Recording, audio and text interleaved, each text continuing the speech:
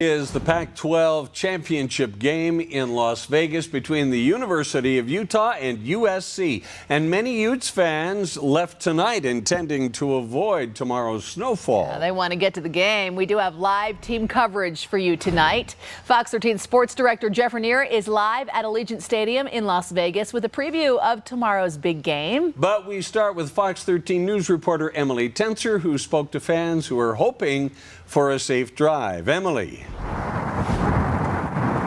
Bob, Kelly, the roads are clear. The average cost of gas is the lowest it's been since February. Everybody is saying today would have been the best day to make that drive to Vegas for the game tomorrow, but some fans are just going to have to deal with Friday's snow to get there. As storm clouds make their way toward the Salt Lake Valley, Utes fan Ed Cable yeah, my daughter made these. loads up his red rental car. It's red. I don't allow any other color. There we go. Bracing himself for a rough morning on the roads.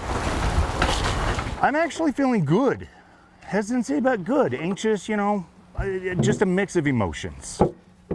Ed would have left for Vegas Thursday night, but he wanted to make sure his whole family could be there for the big game. Most of my friends have already left, and they're driving down, and they've been texting me and teasing me that I haven't left yet. I got a nice steady stream of Ute fans in a convoy all the way down. Chase McWhorter is relieved to be driving in the dark instead of trying to take on Friday's snowfall. 35 miles away from Beaver.